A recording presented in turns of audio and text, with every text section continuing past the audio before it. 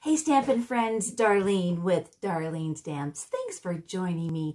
I want to showcase Merry Moose and the bundle that it comes with. It was actually last year and I thought it was super fun. I love the punches. But what I'm going to do is I'm going to showcase these little cubes, and I made 2 samples. We'll make one this video. But this is a design and a video that I watched from our UK pal, Sam Poodle from poddles.com. And so I want to give her credit for the cute little design.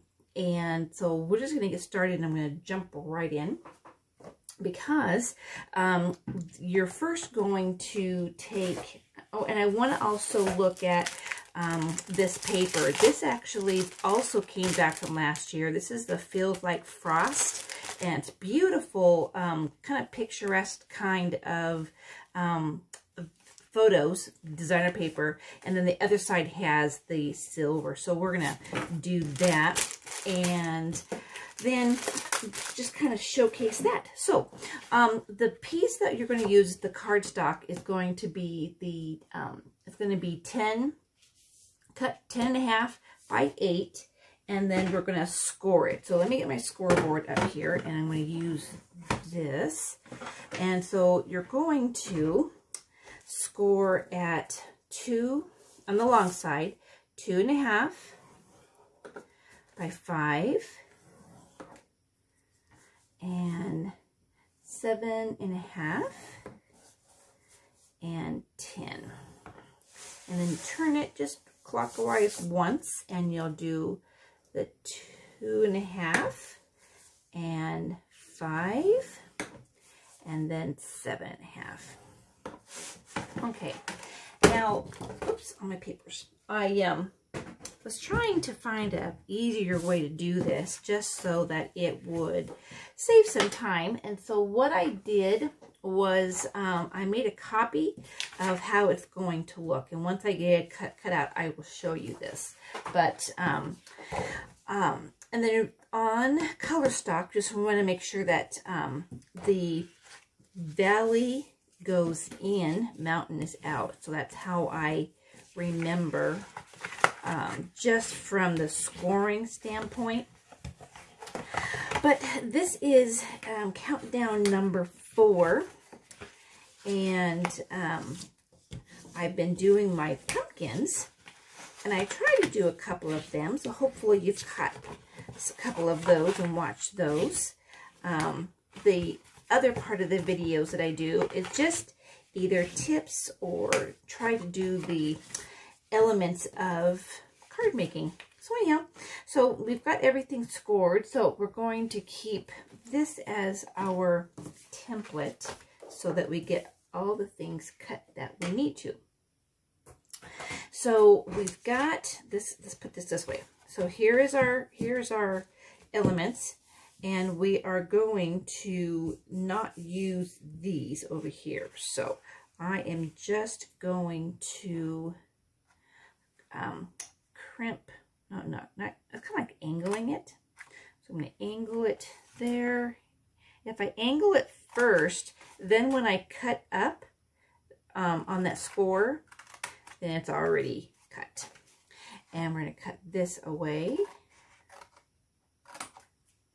And try to, I didn't follow my line. Okay, so here's where I'm at. Now we're going to cut up on these, and when you, because this one will become my my top piece. So we want to make sure to cut on the inside of the score line, and I'll tell you why in just a minute. And cutting these up will make it for our lid. And this one, we're going to take and do a miter cut on it. Okay, and then we are going to miter this one.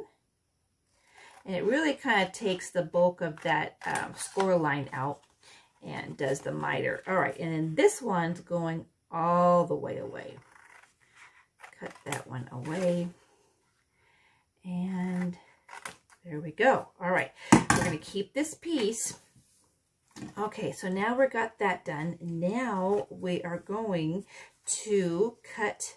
We're going to leave this side. This is already a cut side. Now we're going to go to this side and just, we're not going to do any kind of mitering, but we will cut these down because this will be the base of the box.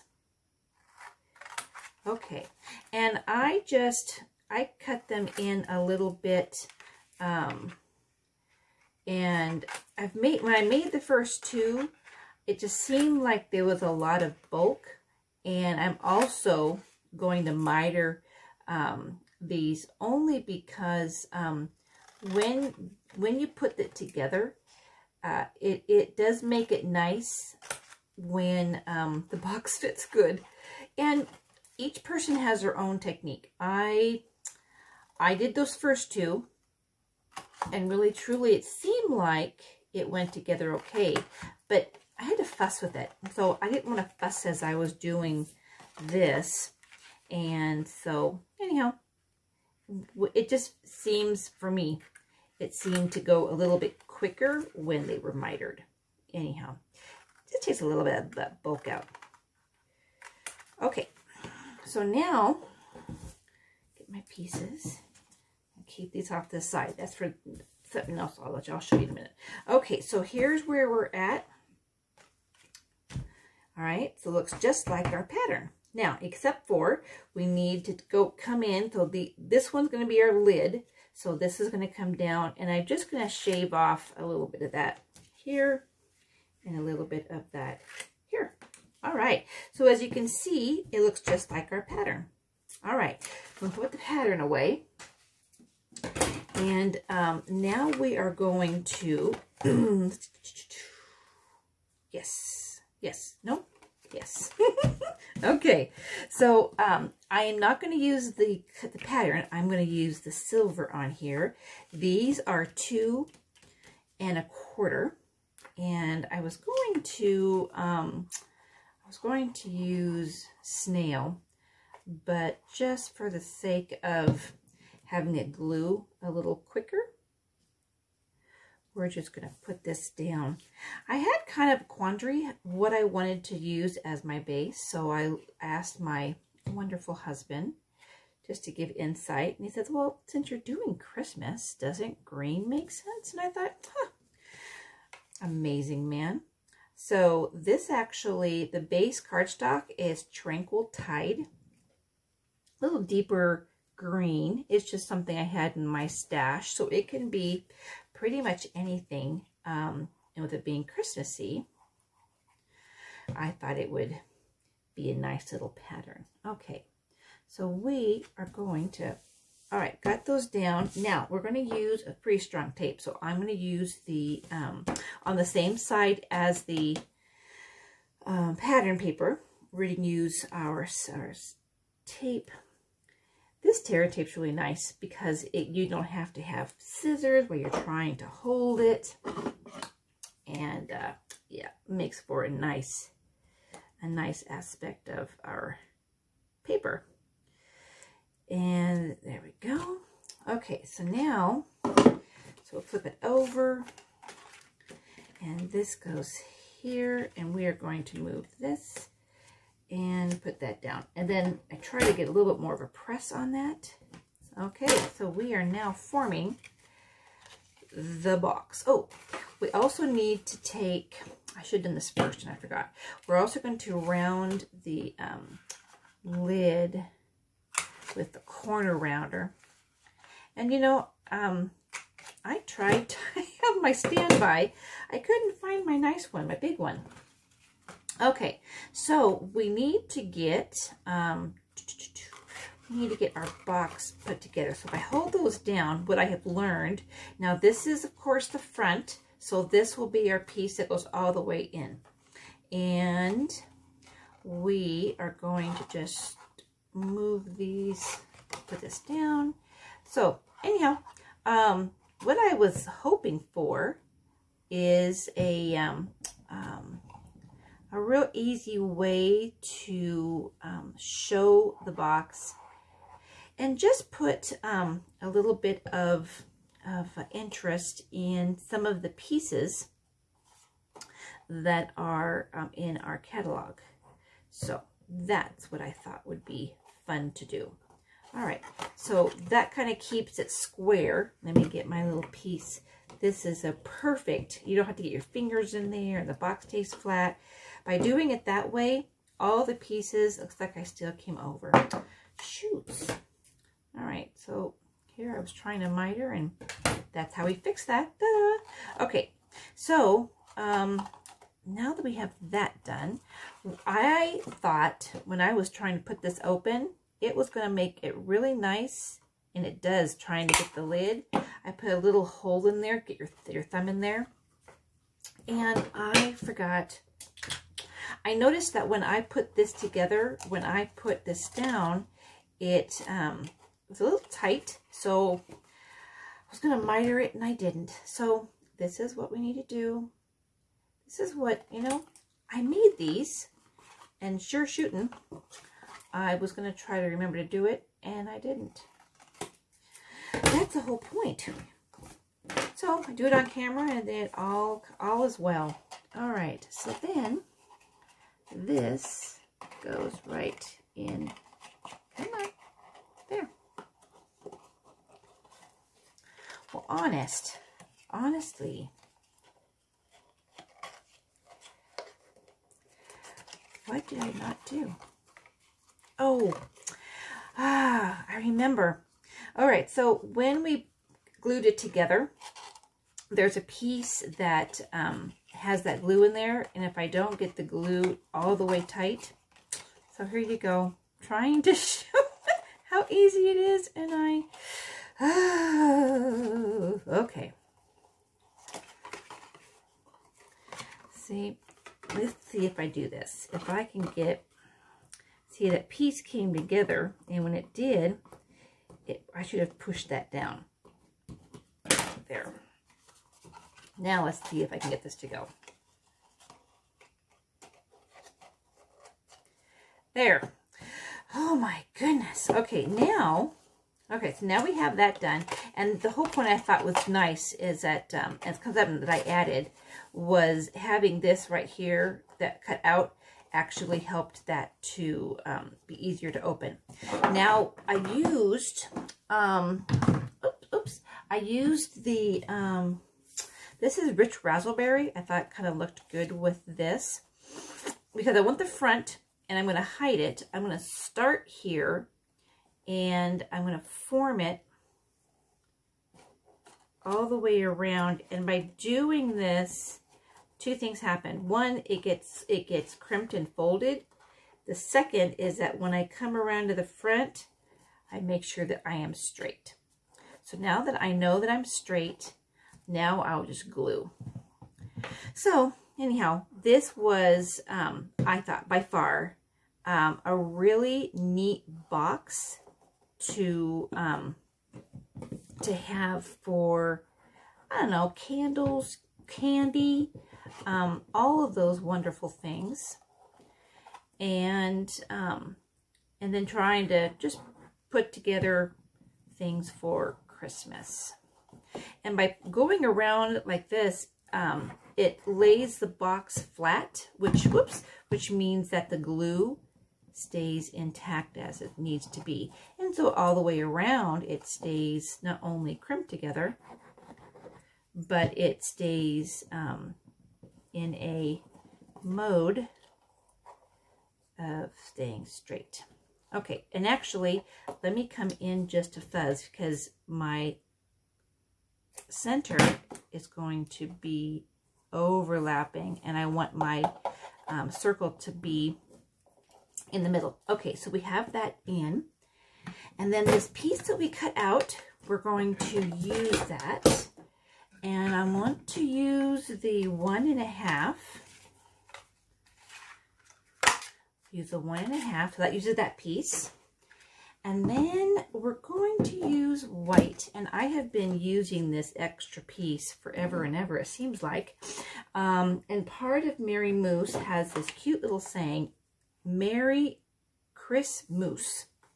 I'm not sure if that's sacrilegious, but this is kind of fun. Right? Yeah. Okay. And it also fits in the circle. So let me get my circle here. And we'll probably use the green, since green is our base. Okay, thought I had it out, but I didn't. All right, so now, in the hopes of getting a circle here, put that right there. And you may or may not have a chamois. I don't know what, I had someone ask me what I do with my stamps. I try to wash them right after I have used them, just to keep the glue, the ink from, oh, and that's not going to work. That amazing is too low. All right, so let me get my stash. These are my pieces that I save when I cut out, and really kind of helps, especially when you've got, ooh, that would be nice, when you've got extra pieces of the white. So, all right, so now what we need to do is put this back. There we go. So, this is also, I want to show kind of with the, with the bigger circle, and I'm cutting out a smaller circle. Sometimes holding it in will be a little challenging. So let's see if I can center it and not. Nope. All right. So what I'm going to do is make like a little handle. That's what I call it. But yeah, that way I can get it in there and get it right center. There. And I can just take that off because I don't need the extra bulk. Voila. Now I did, I had the piece pop out from the white. This time I'm going to have it pop up from the green. So just how it sounds, just how it feels. And then, so we got that done. And now, oh, I have my moose already. There it is. Okay, I already have this stamped. So let me just pop this out. And I wasn't sure, you know, whenever I pop, I do the stamping, I try to do 2 of them because I never know what's going to turn out.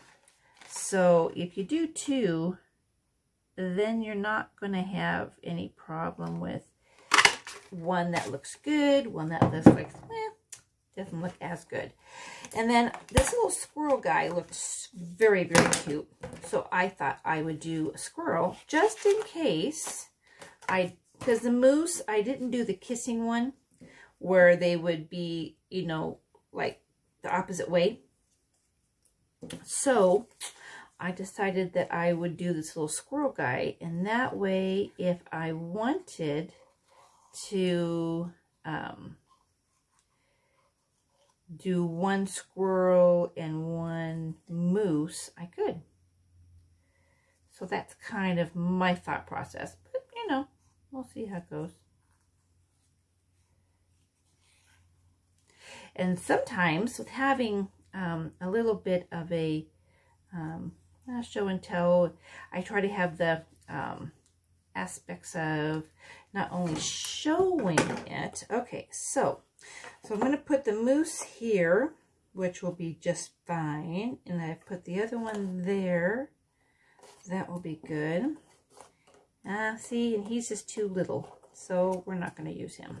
Okay, let me put my pieces on here. We'll assemble this, and then we'll call it good.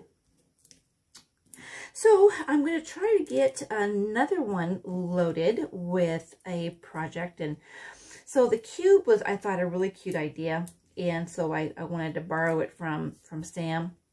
And then, you know, there's such an amazing amount of people who have such great ideas. So I want to give them credit. And then just try it on my channel. Just try to utilize not just the aspects of our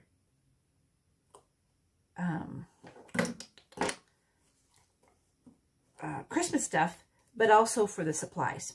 So, and you know, I think it's interesting as we all have different ways that we put stuff together. It's just nice to be able to share it and go, okay, here's what I did, and I hope that it works for you. So anyhow, so there is the Merry Moose, and then of course we have the just a smile, and then we have bright and pink. So anyhow, there you go. I hope you enjoyed that. Again, thank you for my new subscribers, and I hope that the tips and ideas are something that has inspired you and brought you into a different realm of Christmas season. Have a great day. Talk to you soon.